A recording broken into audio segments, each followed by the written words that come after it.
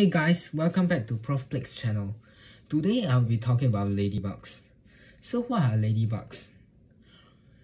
Ladybugs are a type of beetle that can be any color, and at the back you will have different amount of black dots, and it can fly and it's a bit more round shape.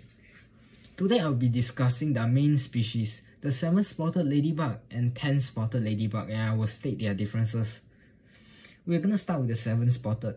The 7-spotted ladybug is considered an angel as a pest controller because it destroys all the aphids that feed on the plant sap.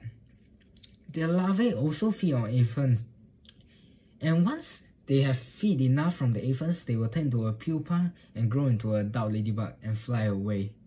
This is the good type of ladybug, the 7-spotted ladybug. Now I'm gonna talk about the bad ladybug, which is the 10-spotted ladybug. The 10-spotted ladybug is considered an agricultural pest.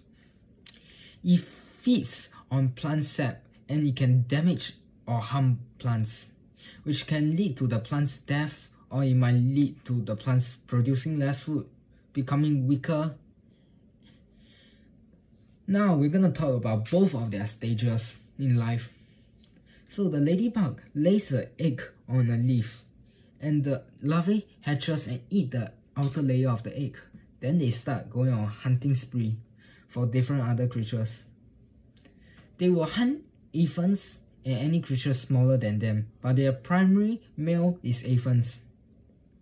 After they feed on aphids enough, they will turn into a pupa that look exactly like a ladybug, except the fact that it's covered and it cannot move.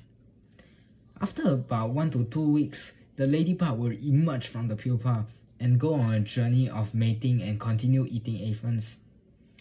Some ladybug can survive throughout the winters while others cannot, and most of them stay together during winter. This is all the information I know. Hope you enjoy my video. Prof Plague out.